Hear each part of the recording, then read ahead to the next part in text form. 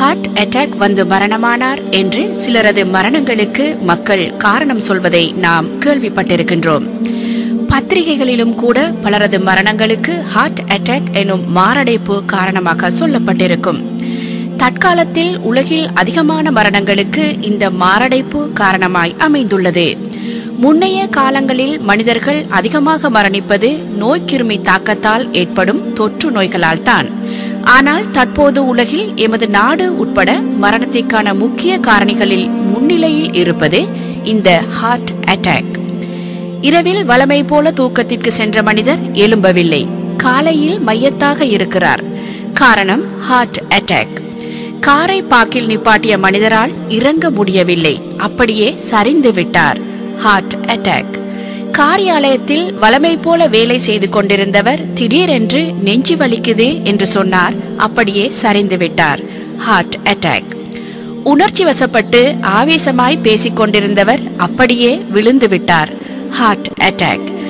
இவ்வாறு பல சந்தர்ப்பங்களில் மனிதர்கள் திடீரென மரணிப்பதெல்லாம் ஹார்ட் அட்டாக் வருவதினால்தான். இவ்வாறு திடீரென தாக்கும் ஹார்ட் அட்டாக் என்றால் என்ன என்பதை அறிந்து கொள்ளும் முன் ஹார்ட்டை பற்றி சில அடிப்படைகளை அறிந்து கொள்ள வேண்டும். மனிதனின் நெஞ்சறையில் இடம் பிடித்துள்ள இதயம் அல்லாஹ்வின் அற்புதமான படைப்புகளில் ஒன்று. அநேகமான மனிதர்களில் இதயம் நெஞ்சறையின் இடதுபுறம் அமைந்திருக்கும். ஒரு சிலருக்கு இதயம் வலப்புறத்திலும் இருக்க முடியும். இதனை டெக்ஸ்ட்ரோகார்டியா என்று சொல்வார்கள். இதயம் பக்கம் மாறி இருந்தாலும் தொழிற்பாடுகள் சாதாரணமாகவே இருக்கும். நெஞ்சறையில் அல்லாஹ் இதயத்தை கச்சிதமாக வைத்திருக்கும் அமைப்பே ஓர் அற்புதம். சில வருடங்களுக்கு முன்னால் பைபாஸ் ஆபரேஷனுக்காக கொழும்பு தேசிய வைத்தியசாலையில் ஒருவரின் நெஞ்சறை திறக்கப்பட்ட போது எனது கண்களும் அதனை பார்த்து கொண்டிருந்தன. நெஞ்சறையின் நடுவே இருக்கும் முள் இரண்டாக பிளக்கப்பட்டு நெஞ்சறை திறக்கப்பட்டது. உரி உபகரணங்கள் நெஞ்சறையின் எலும்பு கூட்டை ஒரு பக்கமாய் வைத்துக் கொண்டிருந்தன. இதயம் துடிப்பது தெரிகிறது, இதயம் நேரடியாக கண்ணுக்கு தெரியவில்லை. இதயத்தை சுற்றி அல்லாஹ் ஏற்படுத்தியிருக்கும் கவ பேக்கிங், அதாவது பெரிகார்டியம், அதனை மறைத்துக் கொண்டிருந்தது. எவ்வளவோ அற்புதமான கச்சிதமான பேக்கிங். இதயத்தின் கவர் கலற்றப்படுகிறது, பேக்கிங் உடைக்கப்படுகிறது. அதற்குள்ளே கைப்பிடியளவில் உள்ள அந்த இதயம் சுருங்கி விரிவது கண்களுக்கு தெரிய ஆரம்பித்தது. ஒரு கணம் கூட நின்று விடாமல், தாமதித்து விடாமல் இந்த இதயம் தொடர்ந்தும் சுருங்கி விரிந்து கொண்டிருந்தது. அதற்கு அல்லாஹ் அவ்வாறுதான் கட்டளையிட்டிருக்கின்றான். இந்த அற்புதமான அமைப்பை நேரடியாக காணும் ஒருவன் நிச்சயமாக நாஸ்தீகனாக இருக்க முடியாது. நாஸ்தீகம் பேசும் மூடர்களை இழுத்து வந்து இந்த காட்சியை காட்ட வேண்டும் போலிருந்தது எனக்கு. 4 அறைகளை கொண்ட அந்த அற்புதமான இதயத்தோடு ஒப்பிட்டு விளங்க வைக்க உலகில் இருக்கும் வேறு ஒரு பொருளையோ அமைப்பையோ கற்பனை செய்ய முடியாமல் இருக்கிறது. இதயம் இரத்தத்தை உடல் முழுவதற்கும் செலுத்துகிறது என்ற தொழிற்பாட்டை மட்டும் கருத்தில் கொண்டு இதனை ஒரு வாட்டர் பம்பிற்கு ஒப்பிட முடியும். இதயம் என்ற இந்த பம்ப் ஒரு சிசு கருப்பையில் உருவாகிய 40 நாட்களில் தனது செயற்பாட்டை ஆரம்பிக்கின்றது. வளரும் சிசுவுக்கு போசனை வழங்க தொடர்ந்தும் இரத்தத்தை பம்ப் பண்ணிக்கொண்டே இருக்கும். இந்த இதயம் கருப்பையில் ஏறக்குறைய 240 நாட்களுக்கு தனது செயற்பாட்டை ஒரு வித்தியாசமான முறையில் மேற்கொள்கிறது. இந்த இதயம் சிசு பிறந்த பின்னும் கூட ஒரு கணம் கூட நின்றுவிடாமல் ஒரு மனிதனின் வாழ்நாள் முழுவதும் தொடர்ந்து இயங்கும் ஓர் உறுப்பாகும். ஒரு வளர்ந்த மனிதனில் இதயம் ஒரு நிமிடத்திற்கு 72 தடவைகள் சுருங்கி விரிகிறது. ஒரு முறை சுருங்கும் போது இதயம் 70 மில்லிலீட்டர் இரத்தத்தை உடலின் பல பாகங்களுக்கும் அனுப்புகிறது. எனவே ஒரு நிமிடத்துக்கு இந்த இதயம் செலுத்துகின்ற இரத்தத்தின் அளவு 5 லிட்டர் ஆகும். இந்த 5 லிட்டரும் ஒரு நிமிடத்தில் முழு உடலையும் சுற்றி வந்துவிடும். இந்த சுழற்சியை செய்யும் பம்ப் இதயமாகும். ஒரு மணி நேரத்துக்கு இதயம் வெளியே செலுத்தும் இரத்தத்தின் அளவு 300 லிட்டர் ஆகும். உங்களின் உயிரை ஒரு நாள் காப்பாற்றிக் கொள்ள உங்கள் நெஞ்சறைக்குள் இருக்கும் இதயம் செய்ய வேண்டிய வேலையின் அளவை பாருங்கள். அது ஒரு நாளைக்கு, அதாவது 24 மணி நேரத்துக்கு 7200 லிட்டர் இரத்தத்தை உடல் முழுவதும் பாய்ச்ச வேண்டி இருக்கிறது. ஒரு வருடத்துக்கு 26,28,000 லிட்டர். 60 வயது நிறைந்த ஒரு மனிதரை அதுவரை உயிரை காப்பாற்றிக் கொள்ள இதயம் 157.68 மில்லியன் லிட்டர்கள் இரத்தத்தை தொடர்ந்தும் பம்ப் பண்ண வேண்டியிருக்கிறது. அது மட்டுமல்ல, தலைமுடி முதல் கால்பாதம் வரை உடலின் எல்லா பகுதிகளுக்கும் இரத்தத்தை சுழற்சி செய்யும் பொறுப்பும் இதயத்துக்குத்தான் வழங்கப்பட்டிருக்கிறது. எவ்வளவு கடினமான வேலை அறிந்து கொள்ளுங்கள். உடலில் ஒரு சதை துண்டு இருக்கிறது.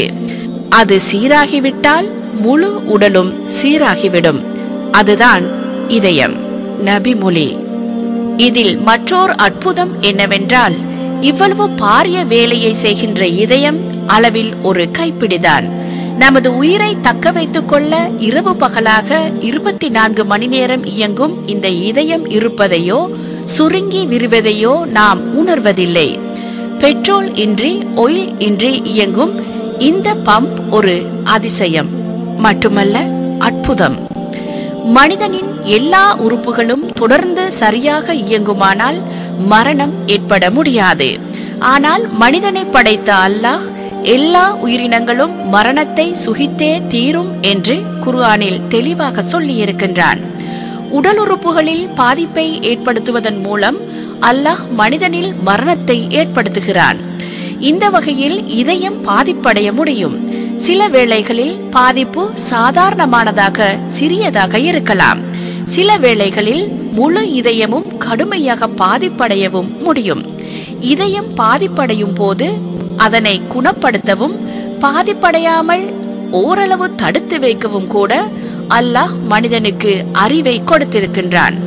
அதன் விளைவுதான் இதயம் சம்பந்தமான மருத்துவத்தின் விருத்தி.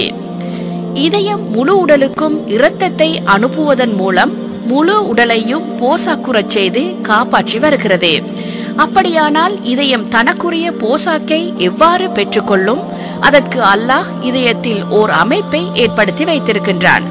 முக்கியமான 3 நாடிகள் மூலமாக இதயம் இரத்தத்தை பெறுகிறது. இந்த 3 நாடிகளும் ஒரு நிமிடத்துக்கு 250 மில்லி லிட்டர் இரத்தத்தை இதயத்திற்கு வழங்கிக் கொண்டிருக்கின்றன. இதயத்திற்கு தேவையான இரத்தத்தின் அளவு குறைந்துவிட்டால் இதயம் தொழிற்பட தயங்கும், அல்லது இரத்தம் குறையும் போது நெஞ்சில் கடுமையான நோவு ஏற்படும். இது ஹார்ட் அட்டாக்கிற்கான ஆரம்ப அறிகுறியாகும். இதயத்திற்கு இரத்தம் கிடைப்பது குறைந்துவிட அந்த 3 நாடிகளிலும் ஏற்படும் அடைப்பு காரணமாகிறது. இதனை இஸ்கெமிக் ஹார்ட் டிசீஸ் என்று சொல்வார்கள். இது ஹார்ட் அட்டாக் வருவதற்கான ஆரம்ப கட்டமாகும். என்ஜியோகிராம் என்ற பரிசோதனை மூலம் இந்த நாடிகளில் அடைப்பு இருக்கிறதா என்பதனை அறிந்து கொள்ள முடியும். இவ்வாறு ஏற்பட்ட அடைப்பை மருந்து கொடுத்து நீக்கிவிட முடியாது. எனவேதான் ஆபரேஷன் மூலம் காலில் இருந்து மேலதிகமாக இருக்கும் ஒரு நாளத்தில் ஒரு துண்டை எடுத்து இதயத்தின் நாடியில் அடைப்பு இருக்கும் இடத்துக்கு இருபுறமும் இணைத்து விடுவதன் மூலம் இரத்தம் புதிய இரத்த குழாயினூடாக அனுப்பப்படுகிறது. இதுவே பிளாக் இஸ் பைபாஸ்ட், அதாவது பைபாஸ் ஆபரேஷன் எனப்படுகிறது. அநேகமான சந்தர்ப்பங்களில் பலருக்கு இவ்வாறான தமது இதயத்தில் அடைப்பு இருப்பது தெரியாது. இவ்வாறான மனிதர்களுக்கு சில வேளைகளில் திடீரென 3 நாடிகளும் தடைப்பட்டுவிட முடியும்.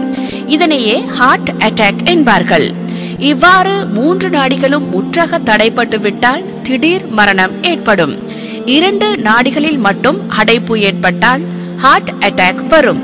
உயிர் வாழலாம். அடைப்பின் மூலம் இதயத்தின் எந்த பகுதி பாதிப்படைகிறது என்பதை பொறுத்தும் ஹார்ட் அட்டாக்கின் வகை வேறுபடும். ஹார்ட் அட்டாக் ஒரு முறை வந்துவிட்டால் இதயத்தின் ஒரு பகுதி இயங்காமல் போகும். இது அந்த மனிதரின் அன்றாட வாழ்க்கையில் சில பாதிப்புகளை ஏற்படுத்தும். படியேற முடியாமல் இருக்கும், பாரமான வேலைகள் செய்ய முடியாமல் இருக்கும், மூச்சு விடுவதில் சிரமம் இருக்கும், இரவில் திடீரென மூச்சுவிட முடியாமல் போகும்.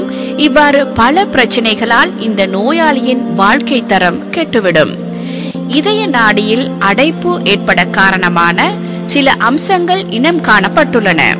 இவற்றை தவிர்த்து கொள்வதன் மூலம் மாரடைப்பிலிருந்து தப்பித்துக் கொள்ள வாய்ப்புண்டு. அளவுக்கு அதிகமாய் கொழுத்திருப்பது, உடலை பயன்படுத்தி வேலைகள் செய்யாமல் இருப்பது, இரத்தத்தில் கொலஸ்ட்ரால் அதிகமாக இருப்பது, குருதி அமுக்கம், நீரழிவு நோயாளியாய் இருப்பது முதலியன ஹார்ட் அட்டாக்கை ஏற்படுத்துவதற்கான முக்கியமான காரணிகளாகும். எனவே நாம் எமது வாழ்வை ஒழுங்குபடுத்தி இலகுபடுத்தி அல்லாஹ்வுடனான எமது இதயத்தின் தொடர்பை மேலும் பலப்படுத்துவதன் மூலம் உலக வாழ்க்கையின் அதிகமான அழுத்தங்களிலிருந்து விடிவு பெற்று எமது வாழ்வை நிம்மதி நிறைந்ததாக மாற்றிக்கொள்ள முடியும். இது இதயத்தில் ஏற்படும் பௌதீக ரீதியான நோய்களில் இருந்தும் எம்மை காப்பாற்றும். அறிந்து கொள்ளுங்கள், அல்லாஹ்வை நினைவு கூர்வதில்தான் உள்ளங்கள் சாந்தி அடைகின்றன. அறிந்து கொள்ளுங்கள், அல்லாஹ்வை நினைவு கூர்வதில்தான் உள்ளங்கள் சாந்தி அடைகின்றன. அல் குர்ஆன்.